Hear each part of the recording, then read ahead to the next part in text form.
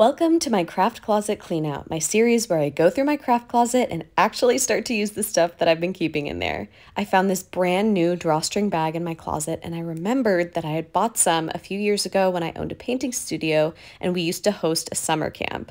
I had wanted to give the kids these bags to paint on the first day of camp and then they could use them through the rest of the week.